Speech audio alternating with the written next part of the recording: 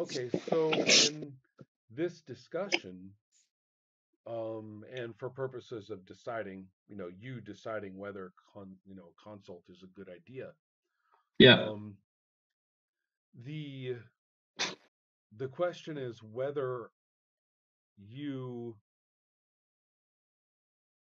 are finding in play.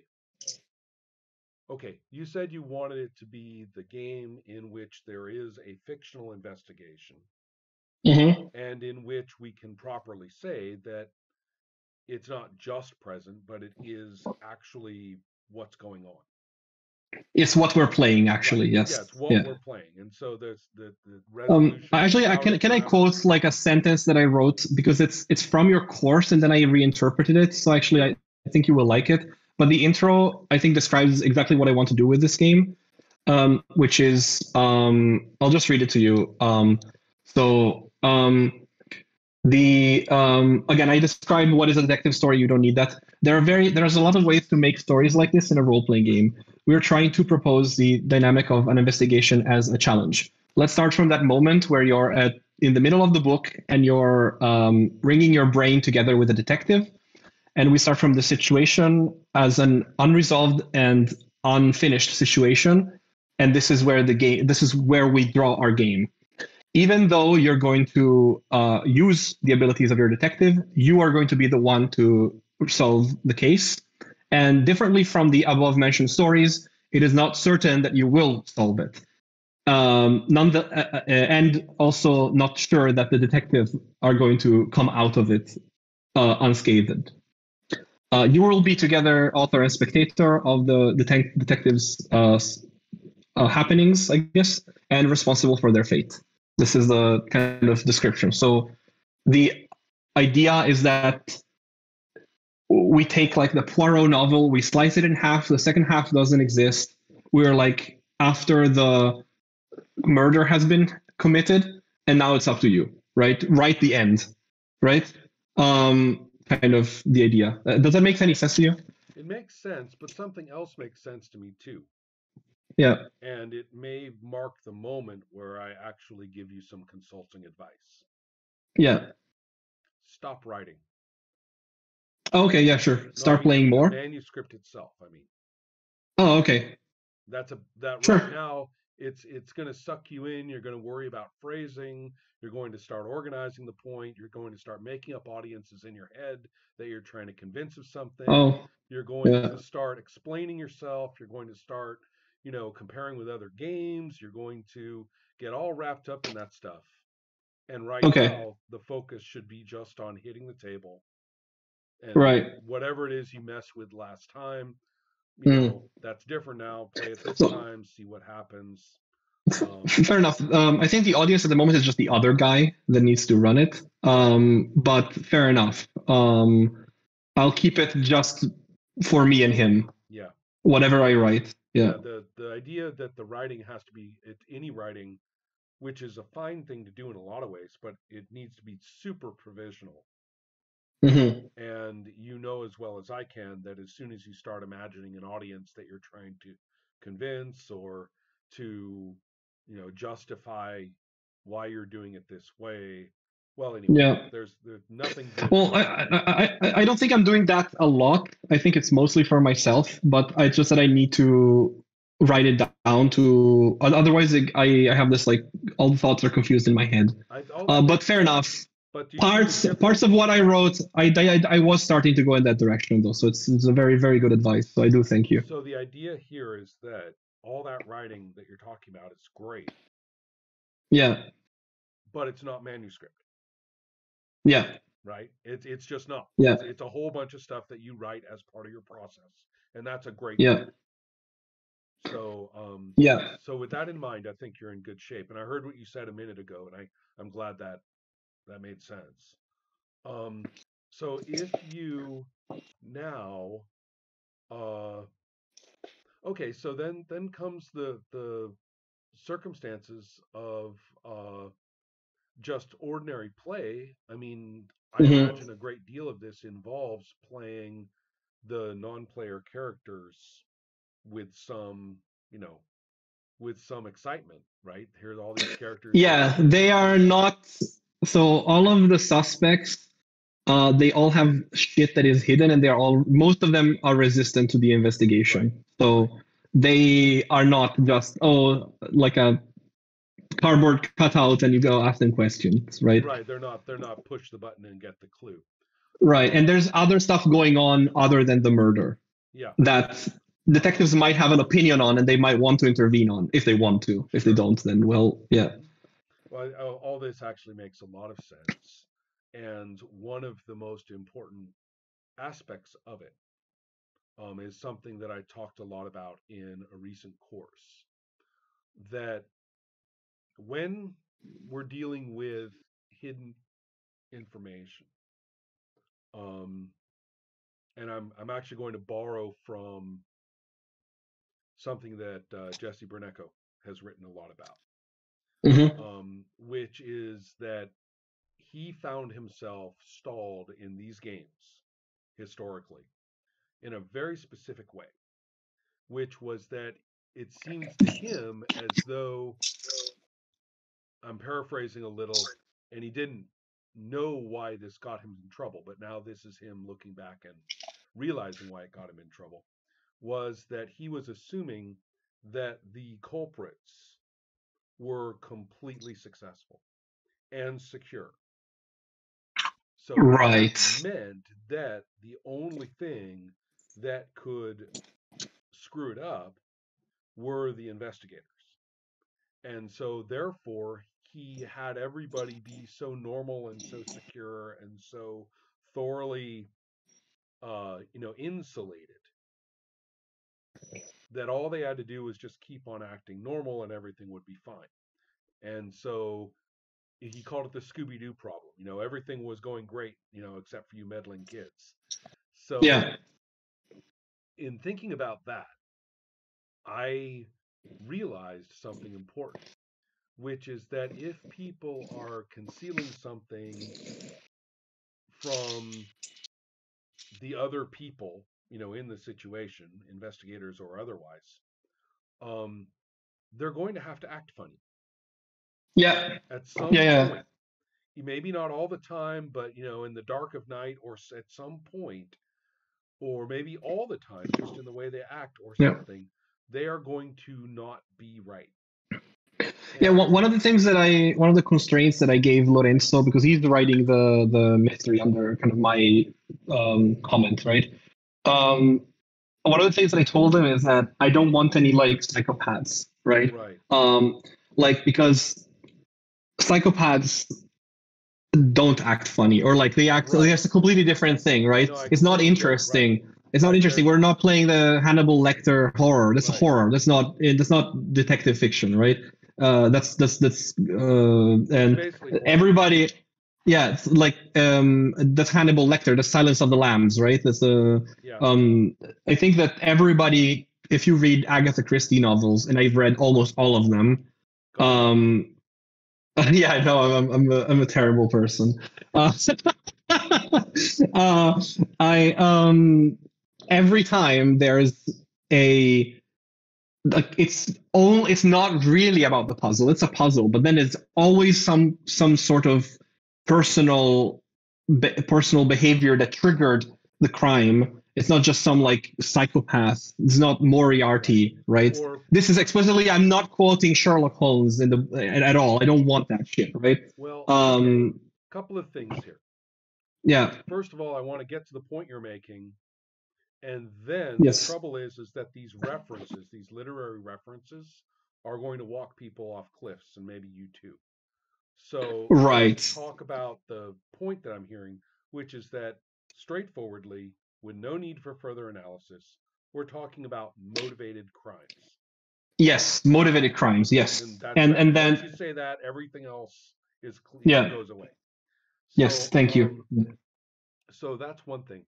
Now, at the risk of fascinating myself too much, especially with anything you have to say, um, I want to venture into the literary. What I mean is, I want to venture into the literary side of it. If you're this knowledgeable and skilled at the literature, I'm going to want to get, you know, I'm going to get Yeah. sucked in. So Yeah. at that risk, um, I want to clarify a couple of things as I see Yeah. it, so you know where I'm coming from on Sure. this. Although they're not totally incompatible, they're usually written separately, and that would be mystery versus detective. Hmm. And maybe this is more of an American distinction with some reference to British, but the idea here is that in the mystery, the crime is actually of paramount importance. Hmm. And it may be written as a puzzle for the reader. Um, and there are many readers who would prefer that, right? So there's a fair amount of them that are, in fact, puzzles as you read. Can you spot it, before I Yeah. tell you, sort of thing. But that's not always the case, but it's very common in mysteries. Another Yeah. important thing about mysteries is that the crime, the who did it, is of great interest to most people in the story. Yes. A lot Yeah. of people want to know who did it. In many Yeah. cases, it may be the police, or it, may be a whole family, or whatever. But a lot of people would really like to know. Yeah. Um, and the effective um the for lack of a better word, the effective notion that the world is orderly and can be set right. This is a Hmm. deviation, right? This is an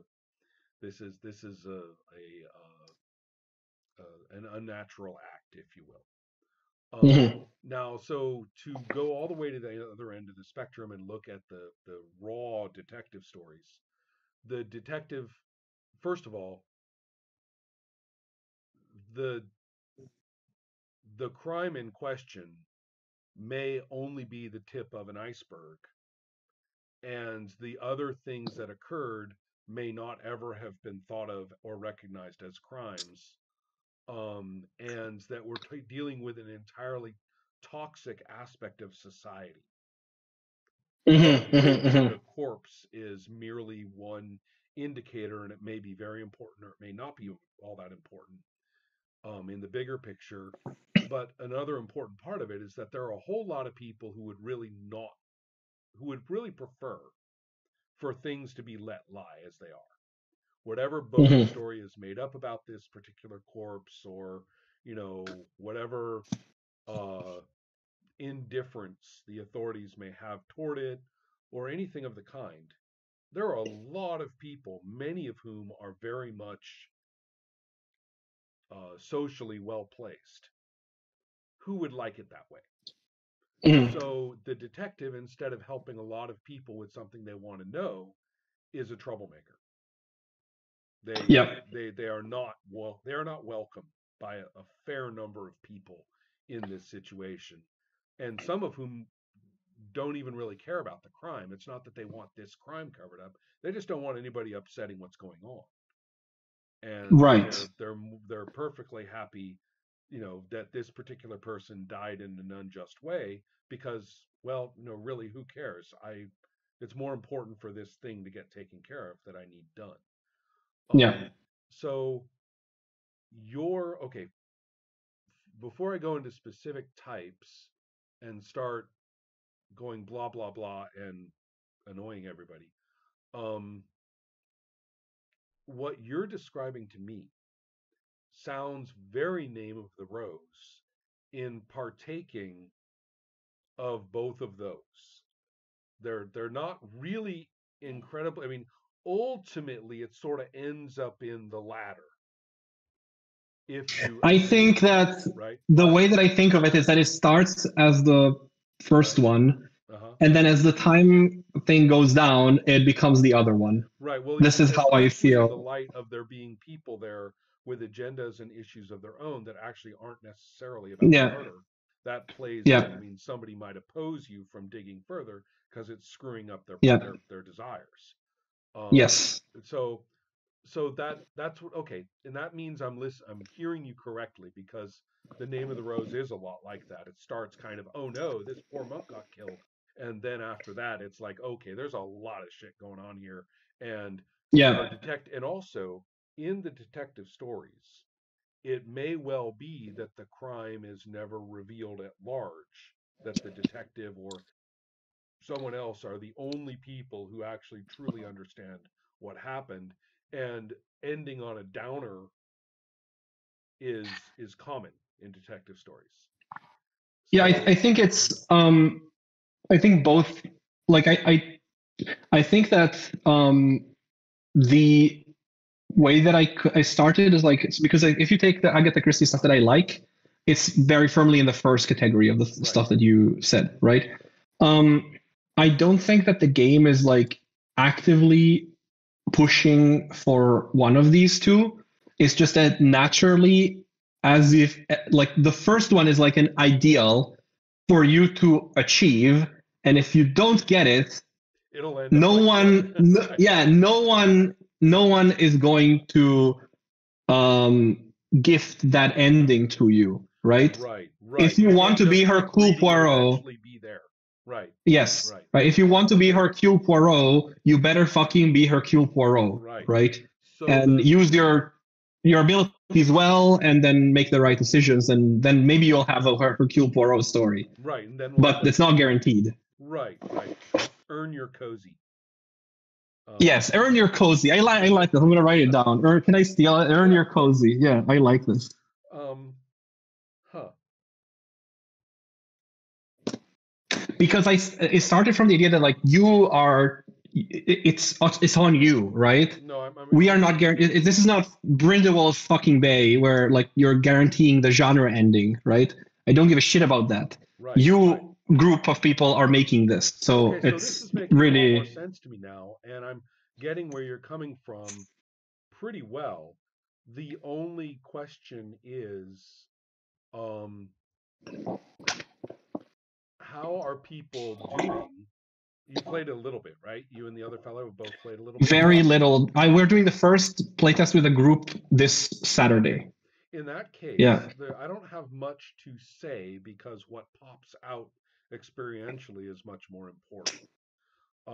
There is one theoretical thing that we know, is the issue, which is simply what is the player relationship to the concept of investigation role. We just don't know what that is yet.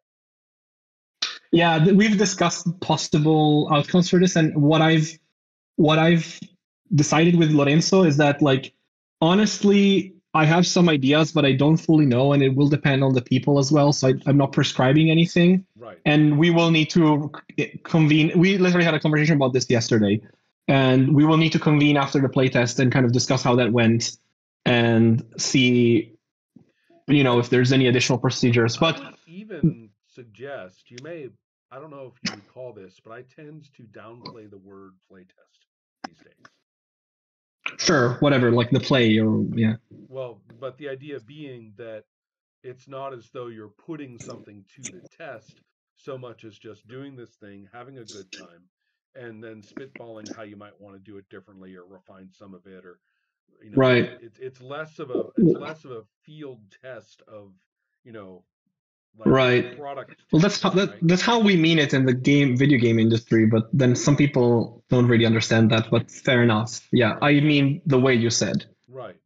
So with that in mind, then the discovery of just what happens, I mean, it may not even be a matter of you coming up with the proper prescription of how it's supposed to be and then testing that.